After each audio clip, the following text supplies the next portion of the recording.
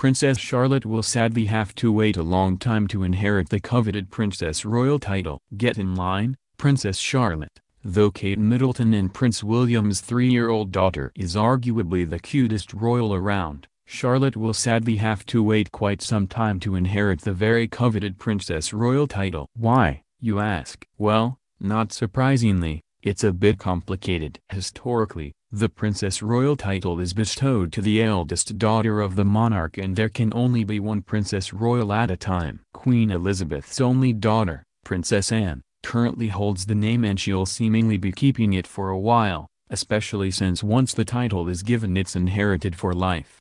But when Prince Charles one day becomes king, things get even messier because he doesn't have any daughters, just sons William and Prince Harry. So, according to Elle magazine, Charlotte will actually have to wait until her dad, William, becomes King of England after his father, Charles, either passes away or abdicates the throne.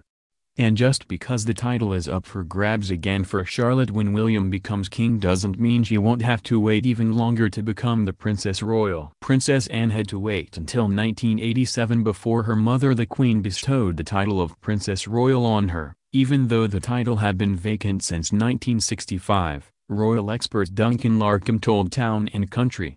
Ultimately, William and Kate will one day get to decide if they want to give Charlotte the Princess Royal title or not. And if they do give her the name, it's probably best to wait until Charlotte ties the knot. Under ancient British law, any man who sleeps with the Princess Royal before they are married is guilty of high treason, punishable by execution. Larcombe added, perhaps Princess Charlotte's future boyfriends had better look out. At the very least, Wills and Kate are likely to wait until after Charlotte marries before giving her the title. Fascinating, right?